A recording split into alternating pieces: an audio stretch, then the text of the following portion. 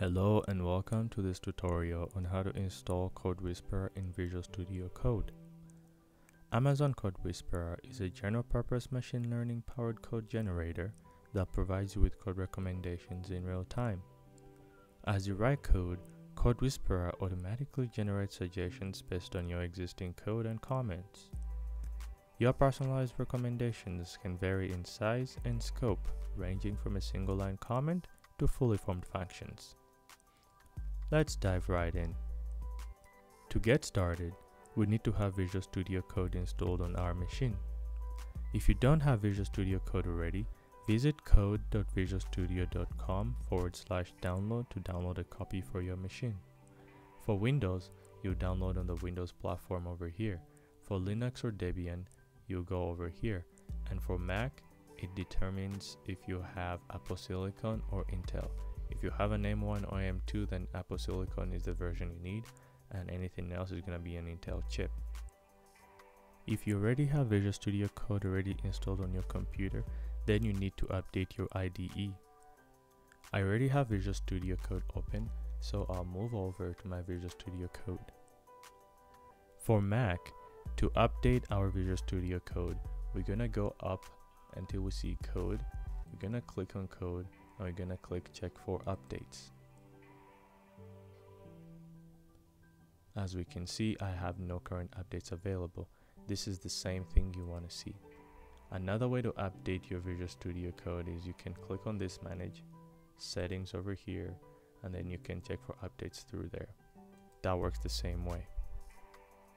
On Windows and Linux, you can choose Help and check for updates, and that should accomplish the same exact thing. Once we have Visual Studio Code downloaded, installed, or updated, then we're gonna have to download the AWS Toolkit. To do that, we're gonna visit Extensions over here, and in the search bar, we're gonna type in AWS Toolkit.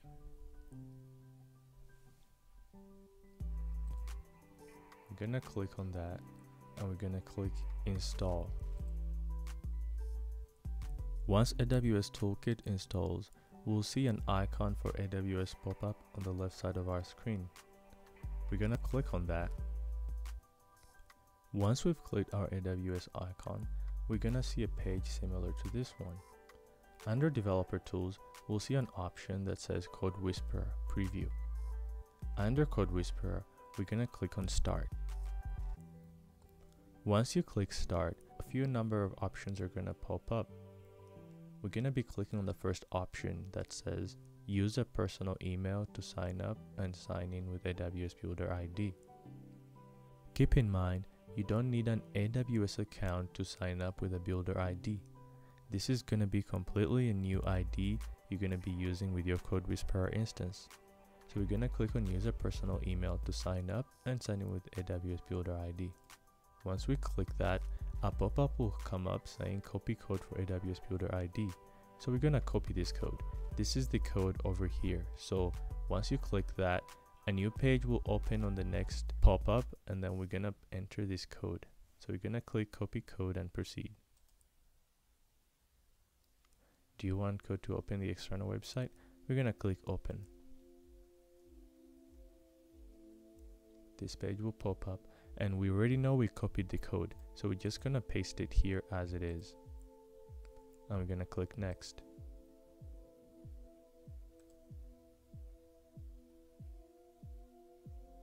Once that has been completed, we're gonna enter our email address, and we're gonna click next.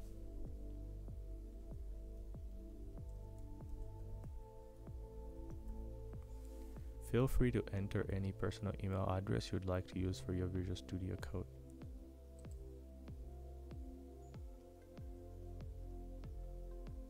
Once you click next, it's gonna ask you to insert a name, which will be visible to other people using AWS. This is just for your AWS Builder ID, so feel free to enter any name you identify with.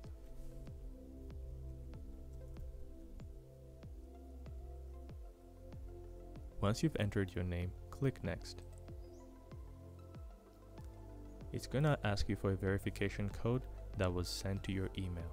So find your email and find the verification code and insert it right here.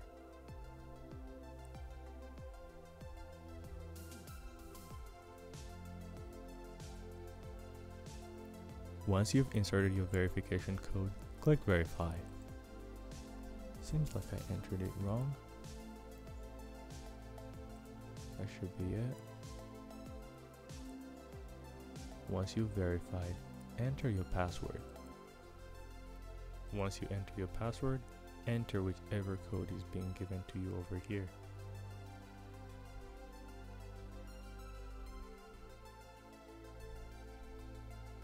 Once you enter that, click Create AWS Builder ID.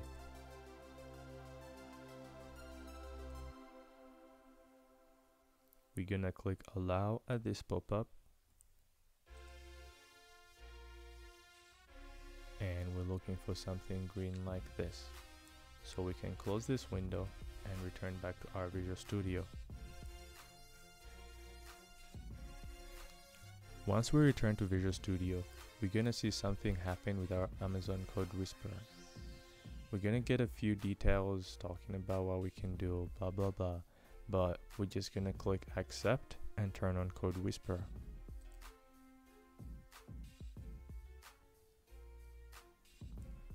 Then we're gonna get a few details on how to use Code Whisperer, but we don't want to look at it if we already know what we're looking for.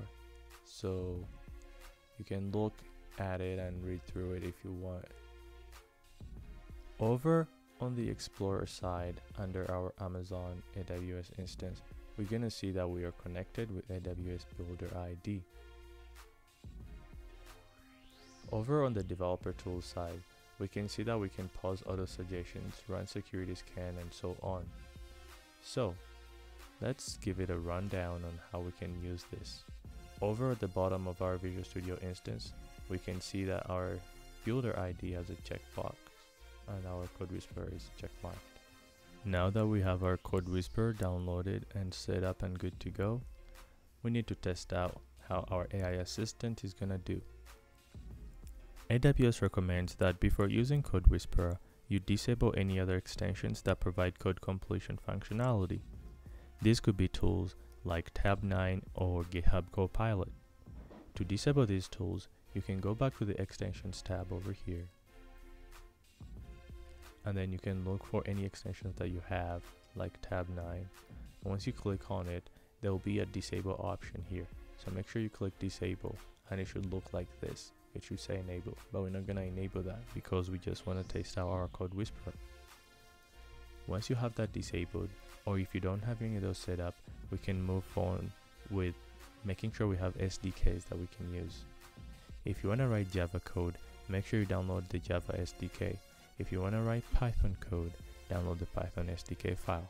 I'll be providing links to these SDK downloads in the description box. I'll also include some of the links for the SDK files for Python and Java right here. So look here if you want some of those links. Once you have the SDK files downloaded, for whatever language you want to use, we can move on with creating a new project. To create a new project, click on the file extension over here, Explore. Once you click on Explore, we're gonna open folder, and we can go wherever we wanna open our folder at, wherever we want our projects to reside pretty much. So we're gonna click open. Once we click open, we can see a new Visual Studio instance opened, and we can see the folder that our projects are going to reside over here. To create a new project, we can click the file icon over here, or we can create new folders where we want other projects to reside. So I can start by creating a new folder. I'm going to call my new folder tests. Once you have that, we can expand our folder to see if we have anything in, but I'm gonna create a new Java project. So I'm gonna say new file, and I'm gonna say sortarray.java.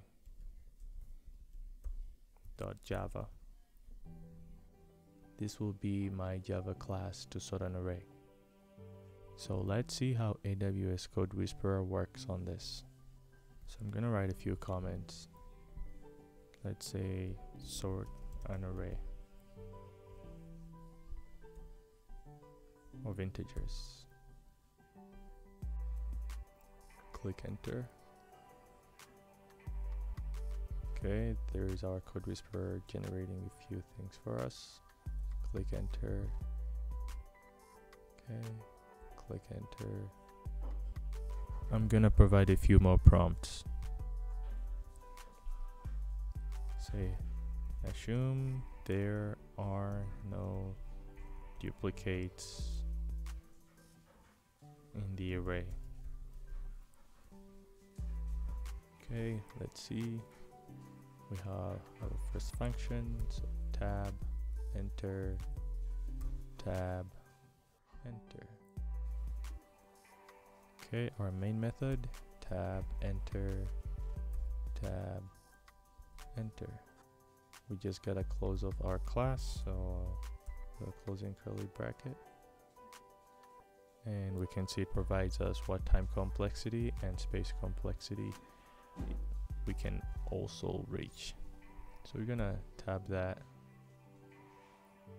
and click enter.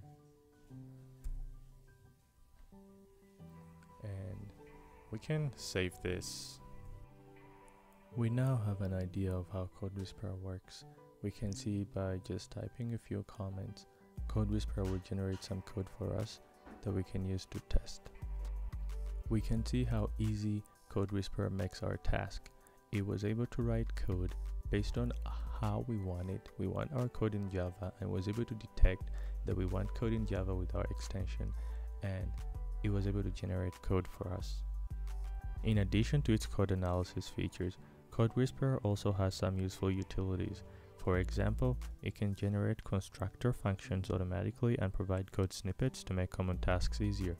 So you can automate a few of your tasks that you don't want to do with Code Whisperer with just typing out a comment and letting it give you a suggestion or writing it out completely outright.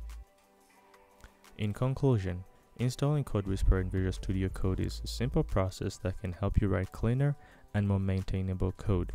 Give it a try and see how it can improve your coding experience. If you want a more in-depth overview of Code Whisperer, feel free to let me know and I can provide a more overview on how it works. That's it for today's video.